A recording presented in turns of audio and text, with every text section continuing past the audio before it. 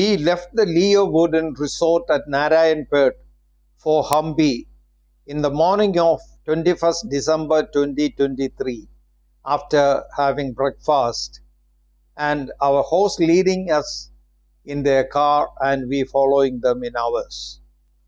The hill, found at a distance, is believed to be the birthplace of Hanuman, which is now a pilgrim center. Though Hampi is just about 5 kilometers away from there by a boat ride across the Tungabhadra reservoir, we had to take the circuitous route by road with a distance of about 35 kilometers as we were driving all the way. On the way, it took us almost half an hour to overtake a large herd of cattle moving on the road. Hampi is a small village and temple town located in the town of Hospet in Karnataka. The place is often termed as the City of Ruins, owing to the number of ruins that are currently located in the area. Around 1500 AD, Hampi was the capital of the well-established Vijayanagara Empire and was said to be the largest and extremely wealthy city in the world during the olden ages. History lovers will surely have a great time here, as each location has an interesting story to say. As the name clearly says, that Hampi is a city of ruins. That is why Hampi is declared as a UNESCO World Heritage Site in India. On your visit here, you can find many interesting and unique monuments and structures. The major attractions which entice people from all over the world include the stunning ruins and palaces and temples. When you visit these ruins, you will notice that there is so much precision and detailing that was put into making each part. With limited availability of resources during that time, they managed to build temples that still stand tall. In addition to its historical significance, Hampi is also known for its spiritual significance. It is considered a holy site by both Hindus and Jains and attracts thousands of pilgrims and tourists every year. The Hampi Bazaar, also known as Virupaksha Bazaar, is a vibrant market area surrounded by temples and shrines. The ruins of Hampi are spread out across several kilometers, and it would be difficult to reach all these spots, find parking space, and see all this in one day. The most common means of local transportation in Hampi is auto rickshaws. One guide offered to accompany us in the car and to take us around, or if there was no space in the car, he would accompany us on his motorbike. Either way, he would charge us 2,500 rupees. Two auto rickshaw drivers come guides offered to take us to all the places and also to explain everything at a total cost of only 2,000 rupees. So we opted for the second and took the auto rickshaws after parking our cars in the common parking area. The first spot we visited was the Balakrishna temple.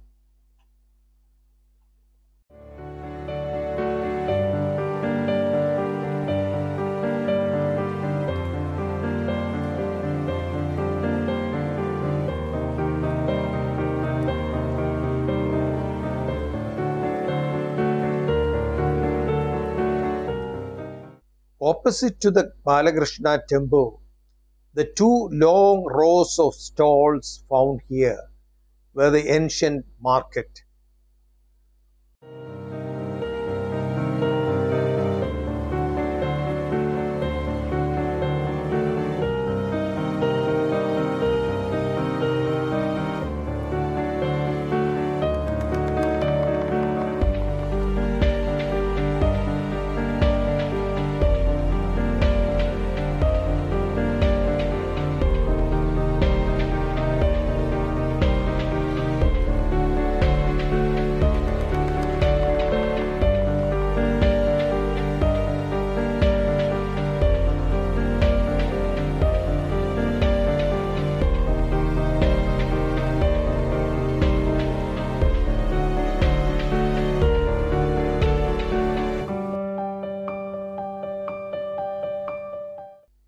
The hill seen at far is known as Madanga Hill.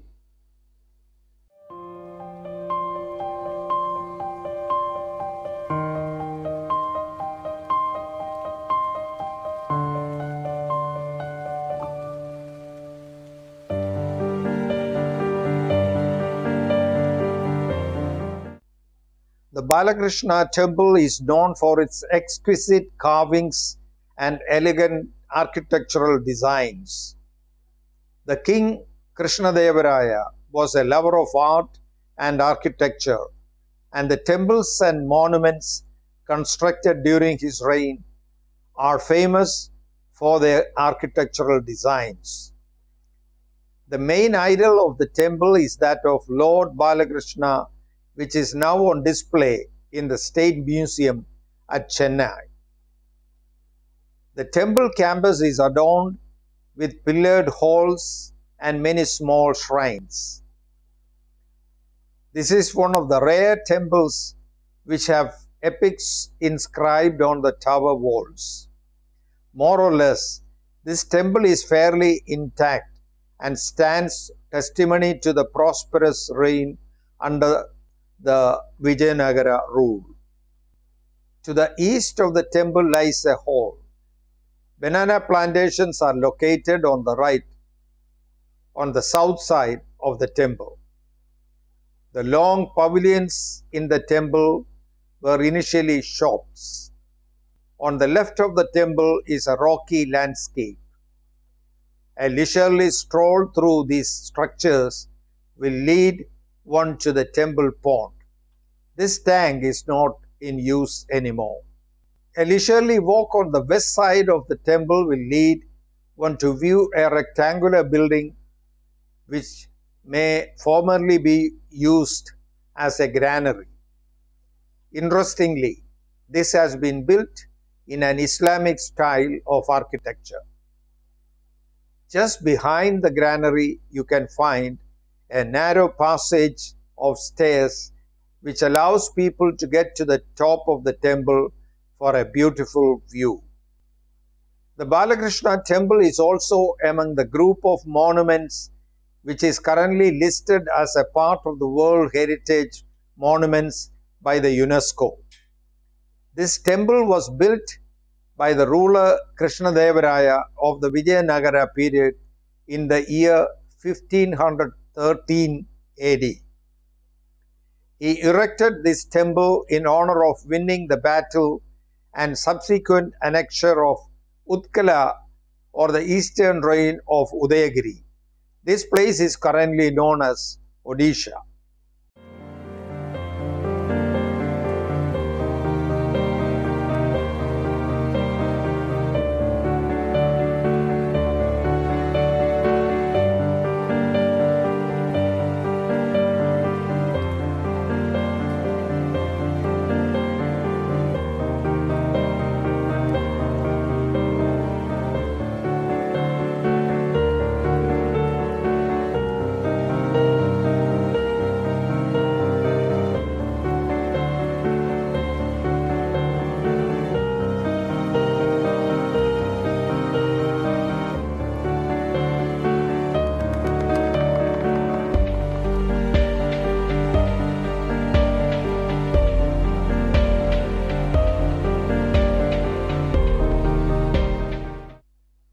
Madhavi Linga temple is a beautiful temple of Lord Shiva and one of the most visited Hampi tourist places.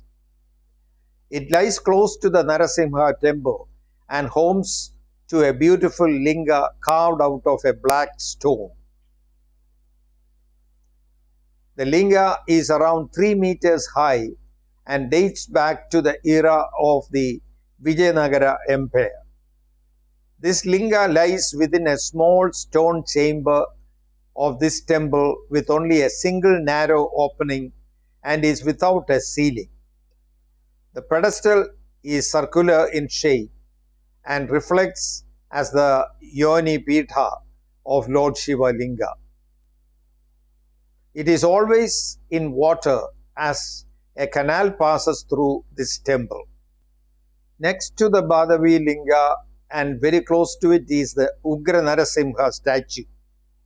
Here, the figure of Lord Narasimha sits on a coil of a snake with 7 heads in a yoga position. It is the biggest idol in Hampi with a height of 22 feet. This was carved by a Brahmin during Krishnadevaraya's regime. Invaders broke these idols many parts. It is believed that there must have been a temple here, though there is none at present.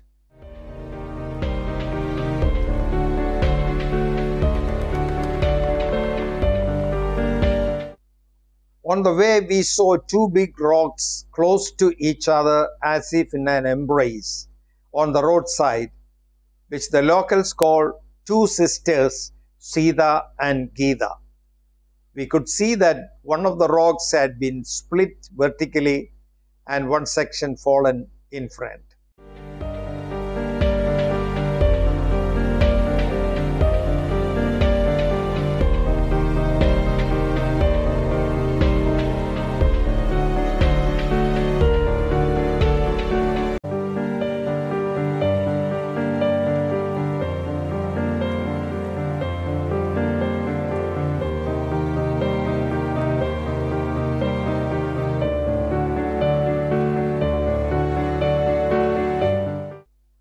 Pushkarnis of Hampi are sacred tanks in association with the Hampi temples. Pushkarni reminds us of ancient town planning and architectural style of the Vijayanagara era. They were constructed for drinking water collection.